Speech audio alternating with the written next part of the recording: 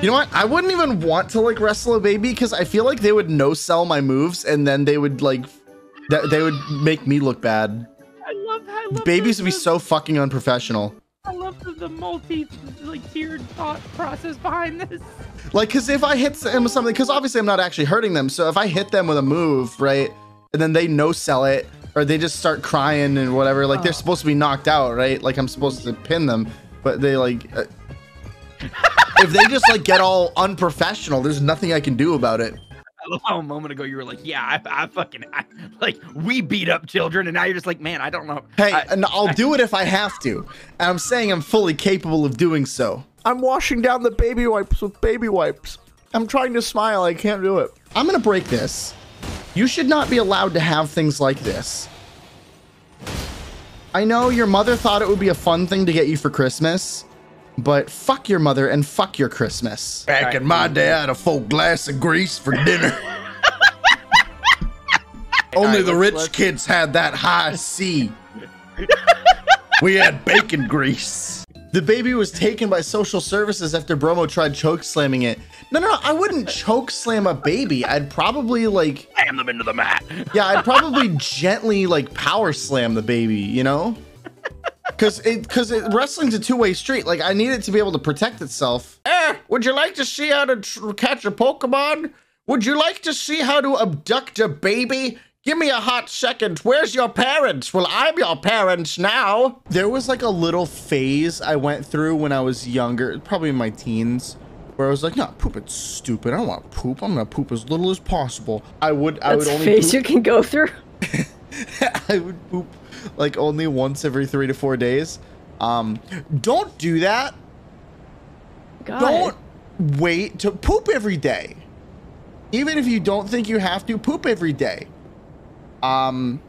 Because they get really hard, and then I was like, oh, there's something wrong with me. So I took stool softener, when in reality I just pooped once every 4 days, and they became like ballista bolts. So don't do that. Ballista bolts. Jinx scares me because she's too humanoid. Like, you know, there are people in the Pokemon world getting sucked off by that bitch. If I'm like a Walmart or something. Is the baby gonna blade? I hope not. The baby can't hold anything in its tiny like sausage hands. It would be safer to pile drive the baby than it would be to choke slam the baby. Because if I pile drive a baby, it's like I can protect them when delivering the move. If I'm choke slamming the baby, they can't really protect themselves. So they're gonna get hurt no matter how gently I set them down. But so definitely stick to a pile driver if you're gonna use a move on a baby. What's the Japanese word for dickhead? You redeemed a second joke, so you can't get you don't get a fresh joke. You get one I've told before. A soldier who survived mustard gas and pepper spray. He was a seasoned veteran. Whoa. Da, da, da, da. You know my least favorite thing about being a lumberjack? When the trees squirt blood. We're about to go through a lot, and the least I can do is be gentle with the opening. See, here's the thing though, if you leg drop the baby, say you don't actually make contact with the baby, they're gonna no sell it card, and that's the problem with letting babies into the business. It's not, oh, does the baby get hurt?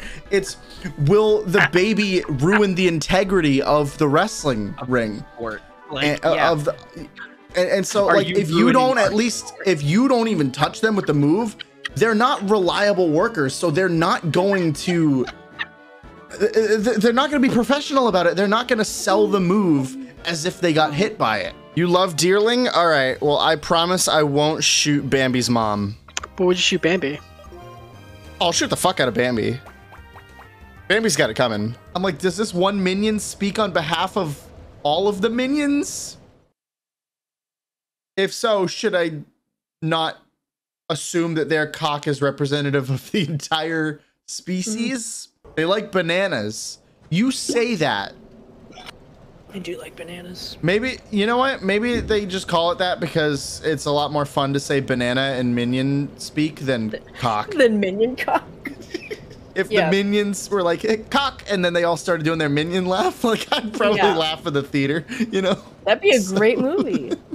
I'm gonna leave my mic unmuted in case you can hear my toilet flush.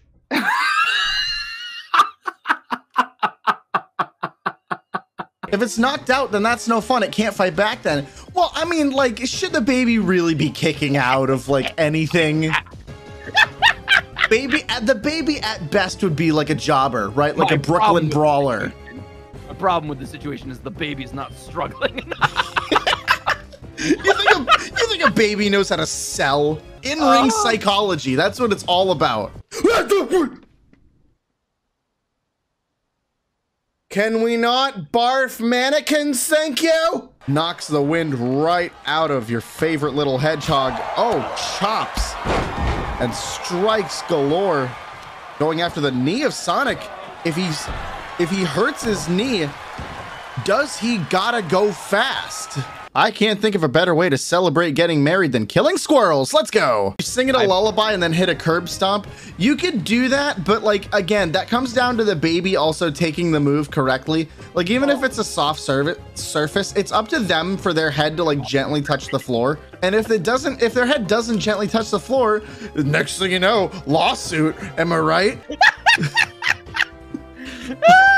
I love how all of this is not even arguing the ethics of fighting Kyle's baby, nonetheless. It's all just the logistics of how it would go down and why they can't be pro wrestlers. No, this is about ethics. It's not about the ethics of doing this to a baby and wrestling a baby. It's about the ethics that I don't think the baby possesses to be able to operate functionally in a wrestling ring. You know, for a bathroom, there's a distinct lack of places to insert my poop. And I feel like if I may be allowed to give some input, they could at least put a conference room table in here. When they say someone is serving cunt, this is what they're talking about. He is serving cunt. I'm like in this very intense cutscene. Just looking over. All ears. Yeah, he's serving cunt. Let's see how he likes this. Lights my candle. Ah, fuck. Ah, fuck. He smelled the candle. Shit. I don't think mentally that they are mature enough to like I feel like they're gonna Hogan it. They're gonna no-sell everything. Right. And then they're gonna Hulk up. They're gonna want to get their way, and they're just gonna start hitting me with stuff. And I'm not an unprofessional, so I have to start selling. And then once they go off the book, then like, what the hell do you do? We have to improvise. Do you think a baby knows how to improvise a wrestling match? I don't think so. Not in a way that, tells a good story. I'm fighting a fucking baby, and and it looks me dead in the eyes and goes, "You're messing with the Hulkamania, brother. I'm gonna shit my pants." Okay. If you throw a worked punch at a baby Pixie gifted a tier 1 and it just looks at you and no sells it, you're in trouble. That's a good girl wall opening up like that. Oh yeah. Oh yeah. Yeah, and be a good girl and just ease up for me a little bit. That wall's such a good girl. Oh, and Barney puts him up in a torture rack position. Oh, and into a devastating knee. Will that be the knockout blow as we see Sandslash's taint? That's it. That is that's a butthole. That is just a butthole. That's straight up a beehole. Lick that butthole. Lick the butthole. Lick it. The butthole. Lick it. Yes. It was not. That was effective. Not very effective. Okay. It didn't even say not very effective. Turns out that's just your damage. Tongues are pretty soft. Admittedly, they shouldn't be. They're not great as a primary weapon source, actually. Say the baby hulks up, right? Say the baby does the whole Hogan thing and they like don't sell any offense, and then they do like the leg drop and I'll sell the body slam and whatever bullshit. And I'm gonna go to the back and I'm gonna talk to the promoter and be like, listen, like I'll take the pin, but I'll go to the back, I'll talk to the promoter and I'll be like, look, I'm gonna make sure that baby never works in this town again, because that is completely unprofessional. The outcome is determined before we go out there. We're supposed to figure it out in the ring, but the ending, we already know what the ending is. So when they go tampering with the ending, then that's a bad look for that baby. And I don't think the baby's ever, I think that I'm gonna get that baby blacklisted from ever entering the business. Oh, bear fruit for me. Okay. Bear fruit for me? Jesus Christ. Bearded dragons. Very smelly poops. I'm gonna beat myself off. Let's go. I've been gooning for like 2 hours. I don't have to goon anymore. Oh my god. Oh my god. Thank you, Goontopus. I mean, I used to be gay, but once I started training Pokemon, straight as an arrow, this guy. Sir, can I bap those around for a second? Do those bad boys still produce milk? So yes, I would put a baby through a table. Of course I'd put a baby through the table. Oh my god, we don't even know. What are we gonna name them? I would honestly just go with like a classic. If we're thinking like putting a baby through a table, it's gotta be like a classic, like Mark Henry's World's Strongest Slam, right?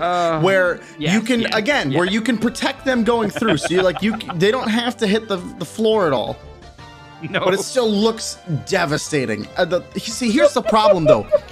If you hit a World's Strongest Slam on a baby through a table, and it's not gonna get hurt because you're protecting it. What if it starts laughing? Totally. That would fucking destroy the illusion of the business. If the baby is like having fun and laughing, then that would just be like spitting in my face. Babies ruin wrestling. That would, I would hope that like that's so unprofessional. I would hope that baby gets a fine. Like